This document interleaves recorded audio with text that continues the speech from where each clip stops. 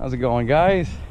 Today we are working on the Humvee. We're going to be installing the advanced cooling kit on the 6.2 liter GM diesel. So apparently the rear bank of cylinders back here has a tendency to get kind of hot, and there are drain plugs back there that you can remove and are going to vent to the coolant flow up here.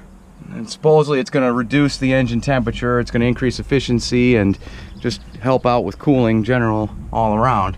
So we're going to take the doghouse off, and that's going to give us access to the engine in the back here. So we'll catch you back in a little bit. All right, so give you a little backstory about this.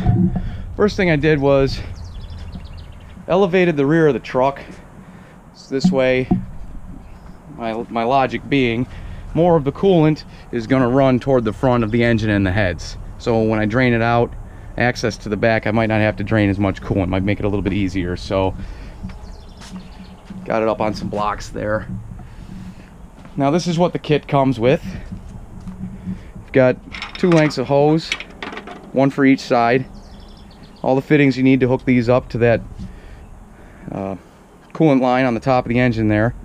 You also get these plugs here with the gaskets ready to go, and they even give you a little bit of thread tape here too. Also comes with step-by-step instructions with color pictures. This is the Paradox by Design kit, so you can find these on eBay.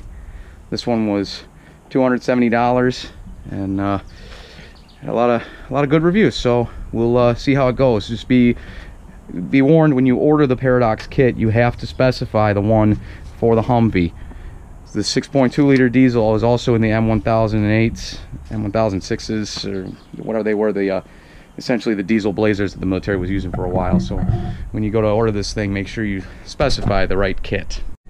Just a little sit rep. Got the doghouse off, and these are the access plates right here. This one right here with these 2 bolts. It's gonna be a bit of trouble to get to, because there's a I'm not sure if that's a detente cable or if that's the something off the transmission shifter that's got a mount on that side. That's got to come off so I can get to that plate. That's the access hole. It's a grounding wire for the engine. That's got to come off, so I have to disconnect the battery. And here's the one on the other side. You can get a better view of it. Here's that figure 8 shape, whatever you want to call it. And you know, that's where those hoses have access. They're pretty high up, so you don't need to drain a lot of the coolant out, but that's where they're gonna go. Mystery time. You're looking under here, there's no batteries. So where would they be on this beast? I will tell you. They are under the passenger seat. Very easy. 2 clips here. Just flick those off. Flick the seat cover out. And there they are. And these are just 2 crap batteries that I just pulled out of some other old cars, and you know, just to get the thing running. And what the heck is this? Tropical punch flavored juice packet from an MRE. Nice. All right, so we're going to attach the battery and get the grounding cable off and remove those plates. All right, welcome to Under the Truck. What we're gonna do is we gotta let the petcock out, which is that right there. And we're gonna loosen it up. Ooh.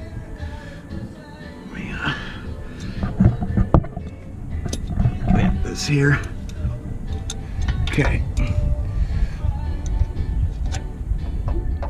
Back this off here. Oh, okay. That's loose. And then we can start letting the coolant out. What I'm going to do is kill 2 birds with 1 stone here. I'm going to fill this with coolant for the cheap Liberty. So they say not to reuse coolant, but we don't really care about the Liberty, so it just is what it is. Okay, drain the coolant out. Now what I'm going to do is I'm going to remove this first. I got this grounding cable out of the way here already, so what I'm going to do is back these off a little bit. They're already a little loose. I already loosened them up just a tad. Back these off. I'm going to pry that up with a screwdriver real easy, and I'm going to see, okay, that came off, that's loose. Alright, I just want to open it up a little bit, see if any coolant leaks out. Alright, and I don't see any, so that means I drained enough of the coolant where I can go ahead and take the plugs off and replace them with the breathers. So, okay, here's where we stand. We got the cylinder heads are cleaned off, got all the gasket material removed, using a razor blade, just kind of scraping over the surface, and then going over it with a wire wheel, just, you know, cleaning up. So, gonna wipe it down with a little bit of isopropyl alcohol, something to clean the surface so you get right down to the engine block. Now, just a little top tip, what I like to do is I like to ball up a paper towel and stick it in there, so as I'm cleaning it, none of the material falls down into your heads. And as I'm going along here, you know, remove some of the material. I got a shop vac over here, remove some material, vacuum it up, remove material, vacuum it up, just keep hitting it and making sure that no debris falls down in there.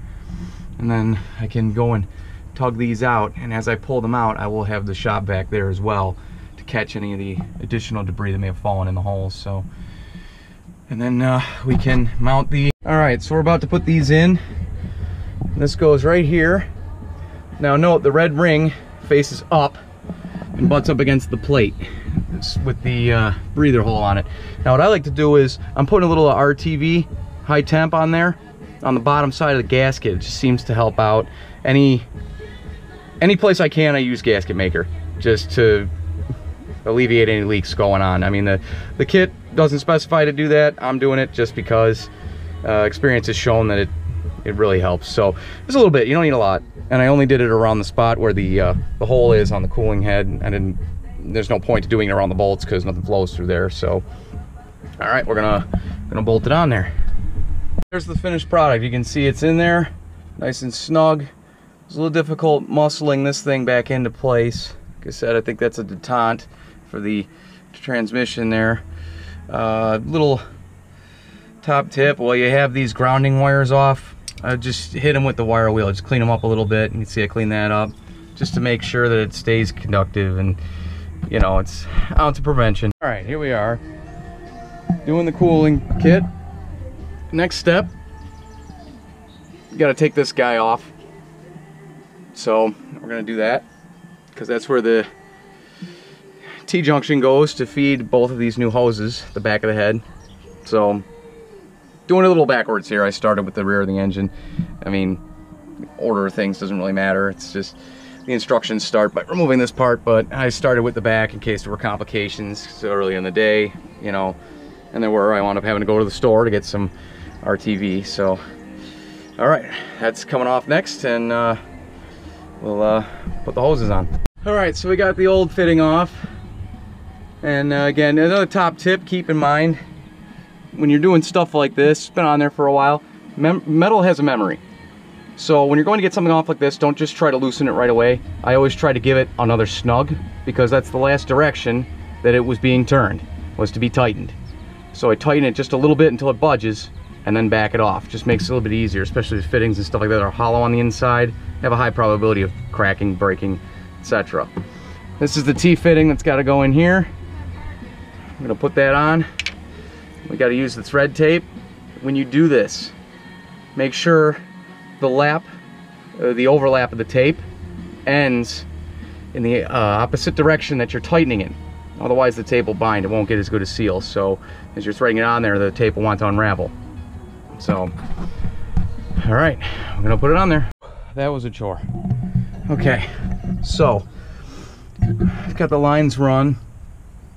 Now, all I can say is that it's gonna take some trial and error to get it right. I found the most natural place for the line to lay.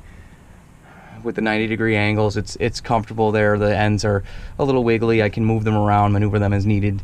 So you can see this one goes over fuel lines under this wire, around here under the bracket.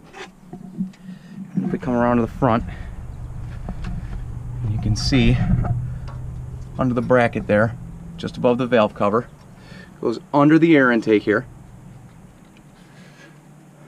and up over distributor there and into the fitting. Now we'll cover the other side. So the other side comes out over here.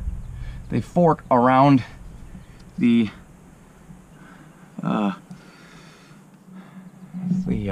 throttle cable, and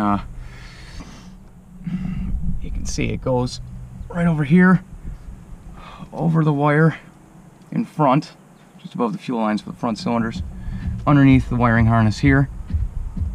And on the other side, it's pretty technical getting it in there. I ran it in between these two lines here. I believe those are oil breathers for the PCV valve. I think that's what that's for. I could be wrong. Comment in the video, tell me what that is. But the line sits very naturally right between these two hoses. That's where it's comfortable. It's where it wants to be. There's no stress on this elbow here. Everything can be snugged up nice and easy. Don't tighten anything until you get it fit in there. This may not be the best way for you to run your lines. This is just the best way that I found to run mine where they're most comfortable. These are nice thick lines. The people have commented on the quality of the lines, so I don't think there's any issue there. You know, the thing I had to do was I took this hose fitting and flipped it around. I mean, it's kind of touching the fuel line there, but it's not an issue. I'm not worried about it. So just to give this clearance to squeeze between there, and it fits really nicely. So just when I tighten it down, I'm going to make sure that there is a space here between the intake manifold and the hose. I don't want it rubbing. It's a diesel, everything vibrates, so try to give it a little space. Same on this side, I'm going to leave a little space in there. So, and naturally it's starting to rain. So, all right, I think that's it. And this right here goes to the gauze tank. So you put this at a little bit of an angle, just like that. I'll show you from the top so you can see. That's the angle that worked best for mine. And there you can see it forks right around the throttle cable. It's close, but it'll clear. None of this is going to move, so not going to be an issue. But yeah, it was a little bit of trial and error figuring out the best way to run it. So again, could be different for you guys, but that was the best way I could find to run it. So all right, we'll get it buttoned up and see you after that. Okay, reconnected the grounding cable. Almost forgot to mention that to you guys. So coolant, water, ready to get cracking here.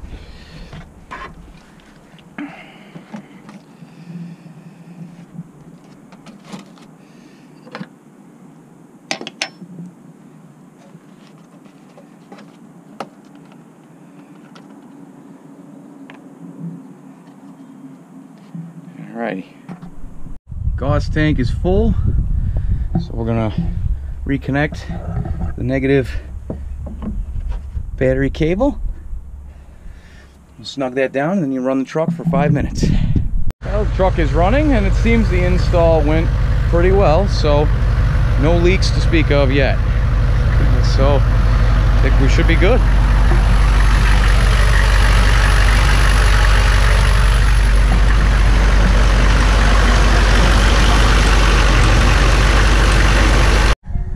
Can already tell that the kit is working a treat, because it took the truck quite a long time to get up to temperature, even with the radiator fan turned off. Mine's on a kill switch, so I can turn it on and off at my leisure. And it took the truck a long time to get up to temperature. Even without the fan running, the truck remained at its operating temperature. It's 195 degrees Fahrenheit. So it seems like the kit is already helping, because before, when I had the engine running on this, it was a slow climb all the way up until it would get to about 220. At that point I would pull over and let it cool off before I had the ability to turn the fan on and off at my discretion. So it was overheating for a while, but this already, I can tell it's cooler. So the kit is a great kit. I think it's relatively decent as far as the price point's concerned. The instructions were great, colored pictures and everything, shows you how to do it if you're not mechanically inclined. I think that this was something that you might be able to tackle if you're at least a handy do-it-yourselfer. But you know, after a couple of weeks of driving it around, come back, revisit, and go over it again. So, staying cool on a hot day today. So, we'll catch you for the next video later on.